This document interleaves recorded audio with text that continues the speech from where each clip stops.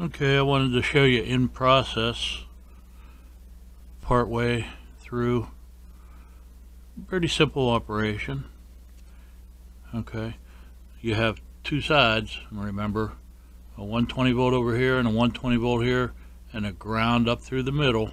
Alright, so just try to organize, and then I'm bending the leads over so that we'll have 120 volts here, 120 volts here, and ground up through the center. Okay, and then we'll go on further, and then of course we'll solder them together. But you see how that resembles that schematic. Okay, and so you can better understand. I know not everybody is an electrician, electronics technician, so you know, a little comparison, see how things go. All right, I'll carry on. Okay, like I said, I wanted to get 178 volts total, so I got 160 and an 18 volt. The CA means that it's bidirectional, and I just twist them together, and that way I have 178 volt capability, and I just drop them in the holes. Then I'll trim those off, and I'll have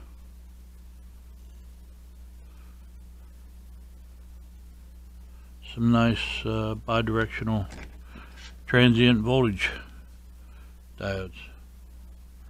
That's how I make mine. Okay, I had the tops of these cut down, ready for soldering. We're going to go ahead and solder all this stuff up, and then show it to you when you're done, when it's done. If you don't know basics of soldering, you should probably find a tutorial online, but this is basically the setup, and we should have about 50 kilowatts or kiloamps right here. 50 kiloamps. Each one of these are 4.5, okay, kiloamps.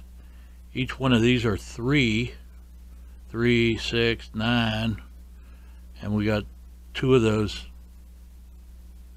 rows, so you're talking 18 kiloamps right there. We should be in pretty good shape. Pretty good shape.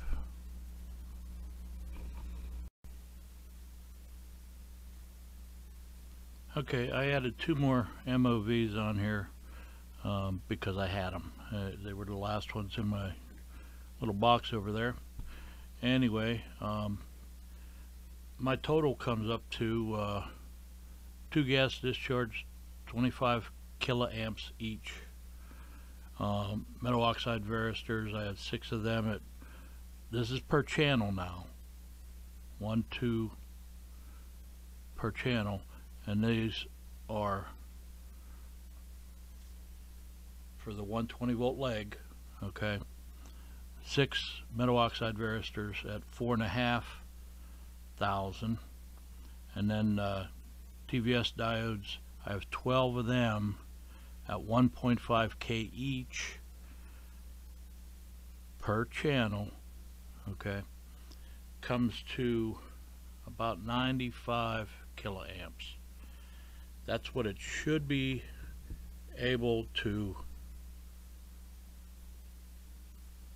take care of, and if everything works all at the same time and in order, that's what we're going to be able to suppress. So if only the diodes work because of the voltage, we still have 18,000 kiloamps. If only the metal oxide varistors work, we have 27,000 amps of suppression. If just the gas discharge tubes work, we have 50,000 amps worth of suppression. But with everything working together, it comes up to about 95,000 amps, which is what I was trying to shoot for, as close to 100,000 as I can get, using these three technologies together in one package. Should stop an EMP pulse, should stop a lightning strike nearby, should protect you from any voltage spikes over 178 volts, which is peak is 170 volts on a 120 volt line. Remember, you're looking at a sine wave, and your voltmeter only checks for root mean squared, which is your effective voltage of 120 volts, but the actual peak voltage is 170, 169. Okay, it's 170 volts. So you have to go by that peak when you're choosing your diodes. And the closest ones I could get were 160s plus an 18, and they just don't have the ones that I wanted at a good price. So that's what I got, and they work. I tested them. I used variable voltage AC power supply and cranked it up and watched when they started to conduct. So this is a tested item, and like I said, I have them in my house, so I'm just making this one for a friend. Alright, I'll solder them up and get them into a box, and probably use a little project box or something like that, you know, and get them in there, seal it up good, and ship it out.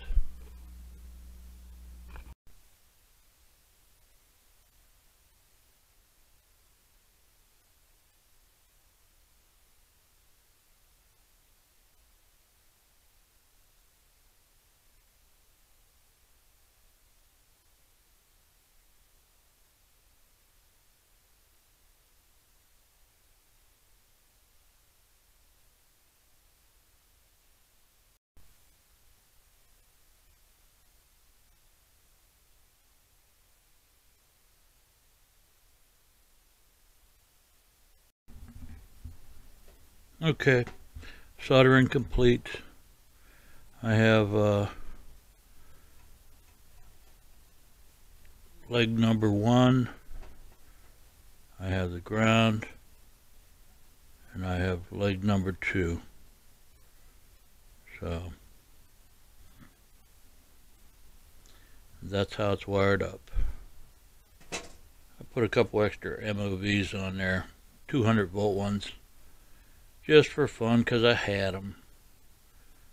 I'm not sure how well that'll work, but if the voltage spikes above the 200 range, that ought to help. Remember, MOVs, the voltage rating is a AC rating. So if it's 130, it's 130 AC. The DC rating on them is actually different. You can see everything's ready to go. I just got to hook up my wires, and this unit is done. I'll probably throw some enamel on there just to insulate it and protect it a little bit from any corrosion or any moisture. And that'll be that.